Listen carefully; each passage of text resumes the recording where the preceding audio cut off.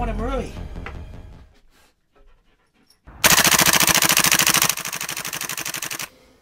Joe, I want a GHK. Yes, Tom. Or in my experience, the accuracy excels over its competitors right from the Joe, I box. want a Tokyo Marui. Yes, Tom. And loud enough to mess with my external mic.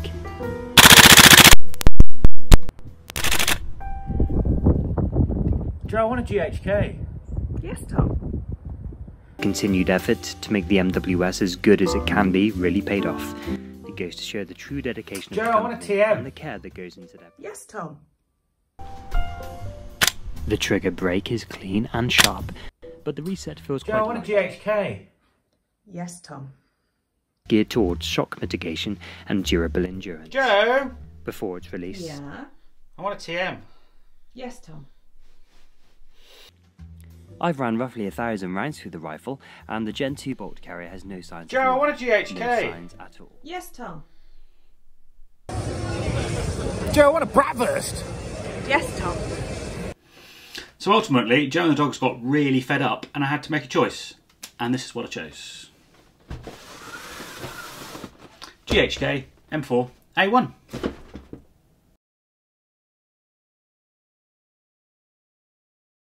And we're just going to do the first shots fired out of my new GHK M4 A1.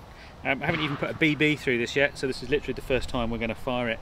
Let's get on with it then.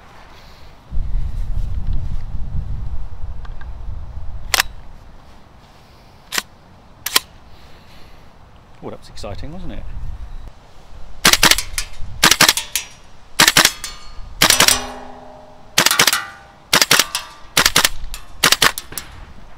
And that's it, first mag. Welcome back to AATV. I'm Tom Anvil Hibberd, and today we're going to talk about why I ended up choosing this GHK M4A1 gas blowback rifle.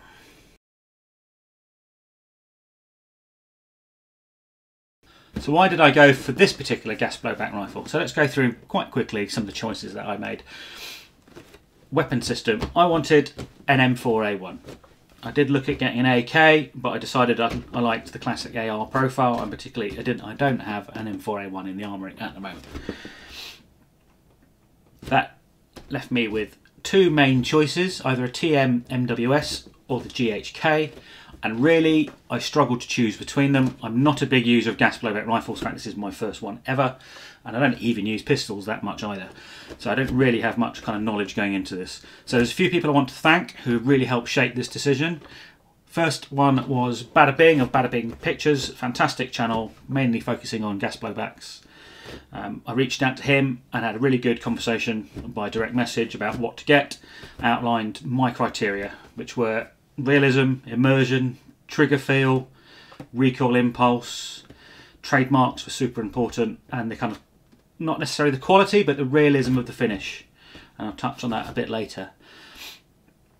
He was a super helpful guy. Many thanks.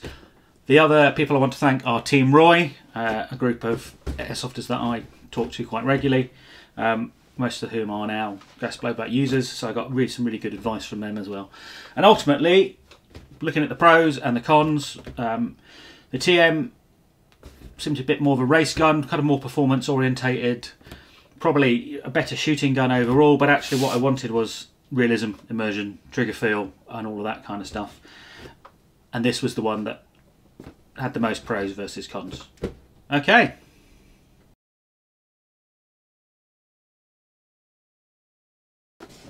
Not the best packaging in the world, not the worst. This is now something I want to talk about. This is the Cybergun licensed version, which you can't get in the UK. You have to go and get it overseas. So I imported this from Simoon in Taiwan. If you're going to import stuff, make sure you have a defence. Bad stuff can happen. Okay, so fairly standard packaging. Let's put this to one side. Okay, so this was it as it came. So it's got front sight adjustment tools, bits and bobs, not particularly exciting. Green gas magazine. Simoon chucked in a load of accessories, pens, some oil bottles, which was great, really super useful. I did get an additional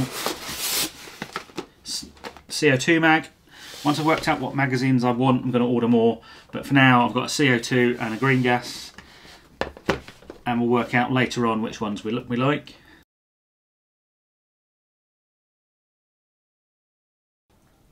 So let's just go through it from tip to butt, plus we'll have a look at the materials.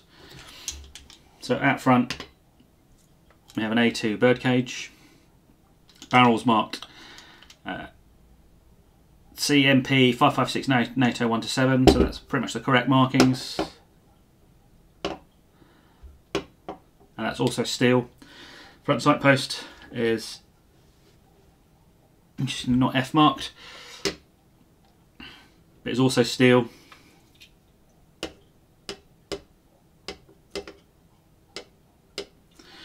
Retaining caps, really nice cack rail, style rail. No trades on that, but it's nicely made, nice and sharp. No need to replace that unless you're going for a completely different style. The hop up unit is, I'll show you very quickly. Hop up unit is underneath this rotary dial and the outer barrel. You can see the Colt trademarks right here. Really nicely done. They're not too nice. Some guns like my Marui and GRS are almost, the trademarks are almost too nice. The real ones don't have trademarks like that. Forgive this oil, I've just been cleaning it. The standard flat top receiver. What's a bit weird is this rear sight. I'm not sure, I've not really seen one, but it's going to get chucked in the parts bin straight away anyway, and I'll put a CAC 600 on or something. Forward assist, mag release, just like you'd expect on any AR M4 carbine. The stock is a replica of the one which is currently on issue to the US Army, so when they accept them they have this stock attached. It's kind of standard 6-position stock. I don't like it, so I'm going to be swapping that out for something else, but it is authentic, and again that can go in the parts bin. One of the biggest changes for me coming from an AEG was the grip. So it's a lot slimmer. It's actually really comfortable. I didn't realise. I mean, I shot an AR about 20 years ago in Arizona, and I've completely forgotten. Obviously, it's hollow because there's no motor, because it's a gas blowback, but it's very comfortable. It's very slim, really nice to grip.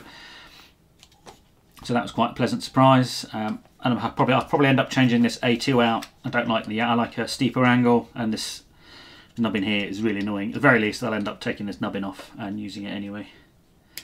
But what's the most important thing? Well, it's gas blowback. So just like a gas blowback pistol, it has big recoil, nice kick, and particularly I've got this one for the realism. So, you know, just like a real one, you have a bolt which moves back and forward. So the bolt's locked back on the empty mag, fresh mag in, and then you hit the bolt release just like on a real one, and the bolt will go forward, pick up the next BB. Okay.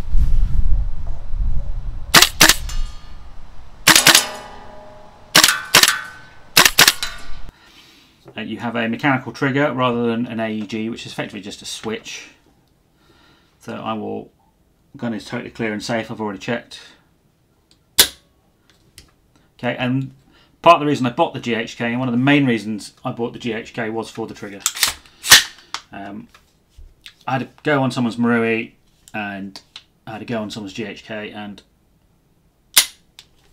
in my opinion, and your opinion may differ, the trigger on the GHK is more superior. It's more tactile, has more feedback.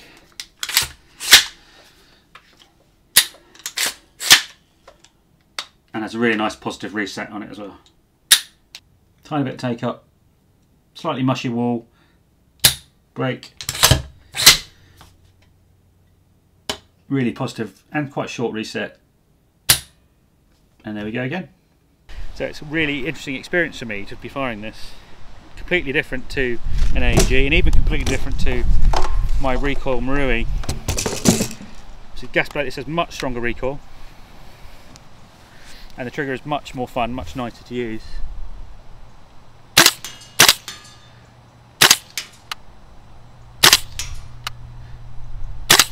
So you really know you fired it, and it's one of the biggest things I wanted moving from an AEG. going to a gas blowback was that real kind of sense of connecting with a gun. So one of the things I've really liked about coming from an AEG to a gas blowback rifle is the fire selector. On an AEG it just kind of clicks. On this one you can really feel that something's actually happening inside the trigger group. So for instance, if I try to go, and also it's quite realistic, so if I try to go to safe from semi, it won't go. Just like a real one, the hammer needs to be cocked before you can put the weapon on safe. Okay, and one of the other things I really liked about the GHK is, having watched an awful lot of YouTube videos, I really wanted the same experience to a certain extent when you cracked it open. So that's the inside there. Now this looks, to my untrained eye, looks very similar to the insides of an actual AR. And you can also, of course, strip the bolt and the charging handle out. And you also have a buffer, just like in a real one too.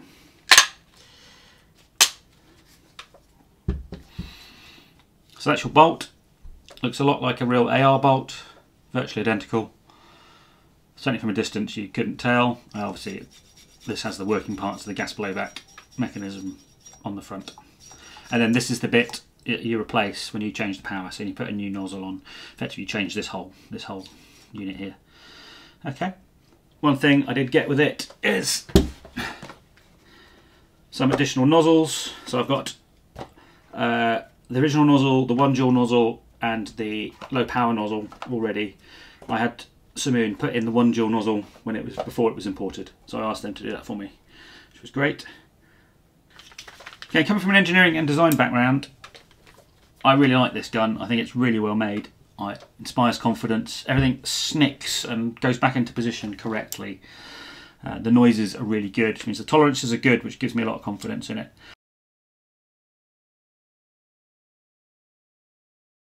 Okay, so what we're going to do with this? Well, aside from me really enjoying playing with it, we're going to turn this into a bit of a series. So, I'm not an expert in gas blowback rifles. I want to cover topics for me to learn, like maintenance and performance, and what temperature differences do, and other aspects of using a gas blowback rifle. So it's almost like living with a gas blowback rifle.